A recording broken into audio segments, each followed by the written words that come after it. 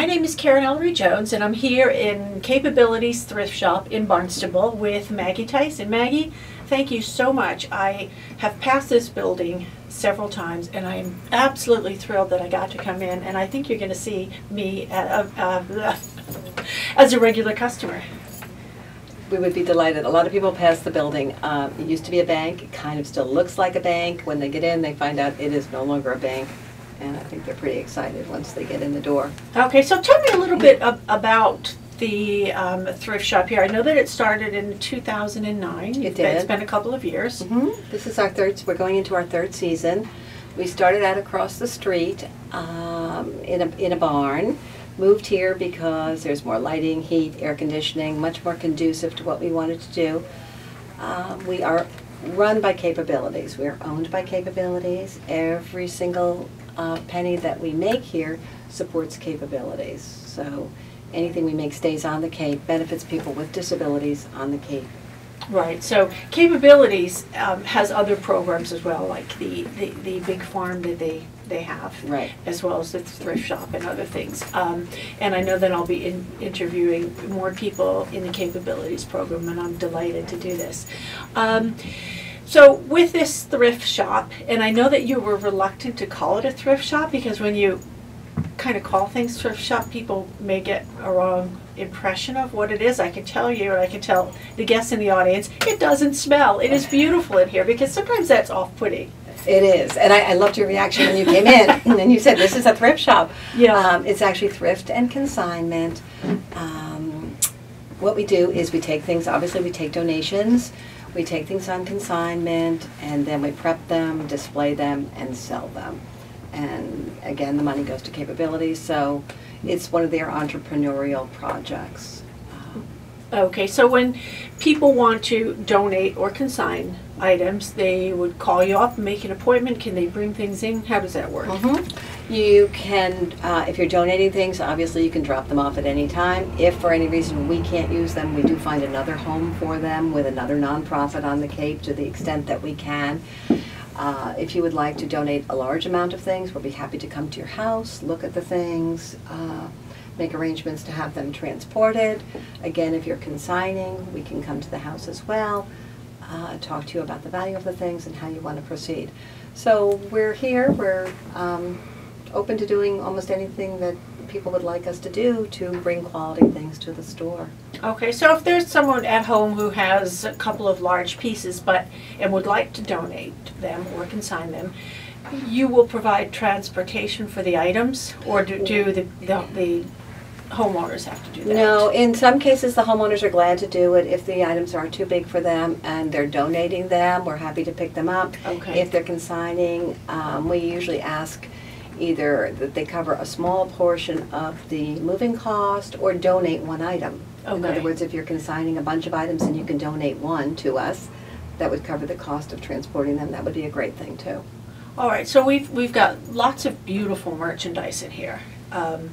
And I know that you told me that it moves, it's quite fluid. So if people are coming and browsing and they see a particular item, they should buy it, because it, as someone says, it changes every week.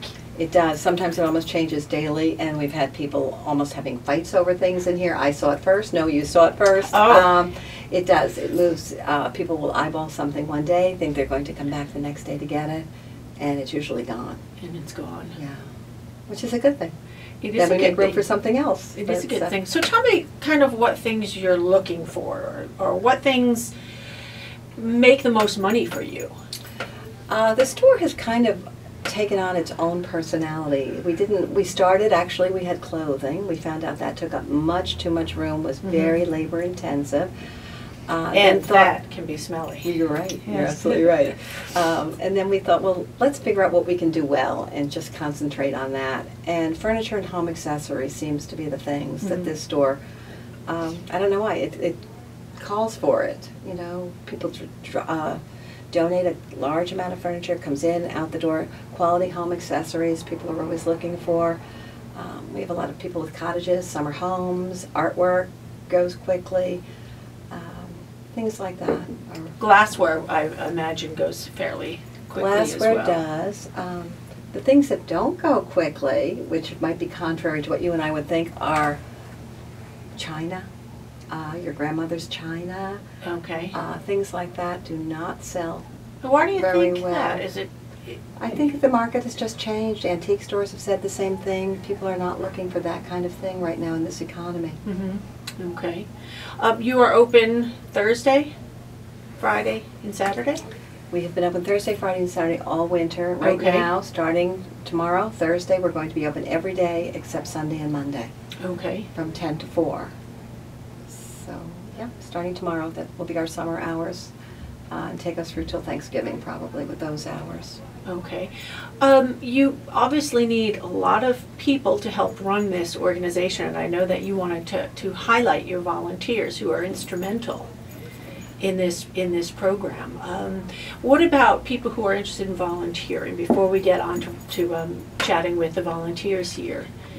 We always welcome volunteers. The organization does as a whole too. If you don't find a place for yourself here, there's the farm out in Dennis, there's what we call headquarters in Hyannis. There are many opportunities for volunteering.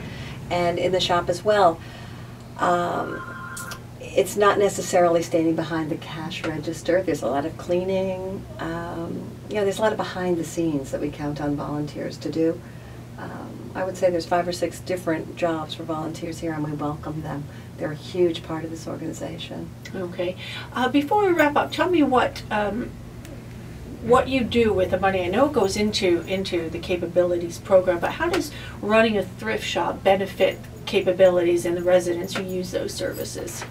It goes directly into the budget at capabilities, and they support adults with disabilities in residential facilities, in shared living, educationally, transporting them to work and back, you name it. If you can think of a way that adults with disabilities need to be helped, Capabilities is right there doing it, and this is the money that goes to all of those things. Not specifically to any one part. Okay, but into the general budget the general to help. budget, Okay. yeah, and it does a tremendous amount. And I think the shop, too, brings an awareness to people that Capabilities does exist on the Cape. Mm-hmm. A lot of people have heard the name. They don't really know what we do. So I think the shop serves a great function for that. Once you come in and talk to us about Capabilities, I think we make a lot of friends for Capabilities just based on the fact that the shop is here. Mm-hmm. All right, super. Maggie, thank you so much. And you're definitely going to be seeing me here. This is absolutely lovely. And to all the folks who are watching this program, you have to come in here.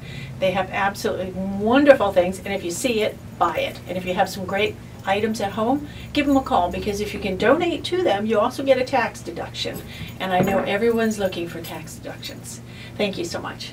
Thank you, Karen. I'm here talking with 2 of the wonderful volunteers, and as we know, volunteers are absolutely crucial to any nonprofit organization. Kathy and Sue, welcome, and thank you for stopping by and sitting in and chatting.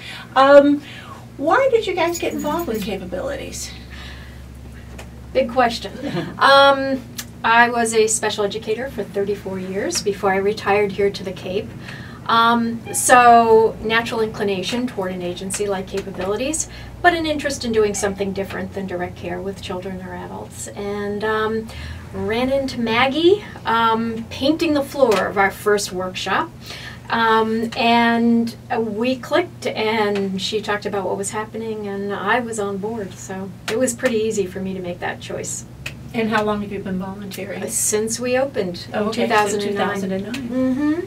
And how about you, Sue? I started shortly thereafter. I probably came in to look at things. I live right around the corner, and I saw the shop, and I liked it.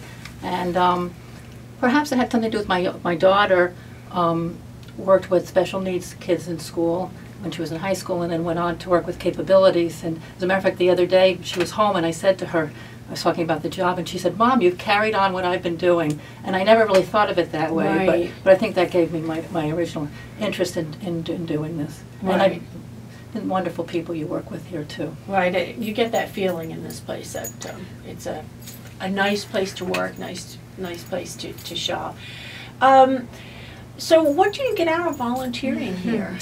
Because when you volunteer at a place, you offer your services, but you get so much in return. Mm-hmm. So I always tell say me- to my husband, You get up in the morning and you're racing to get out of the house, and I always come home with a smile on my face. And through the summertime, Sue and I work together. You meet the most wonderful people in this shop.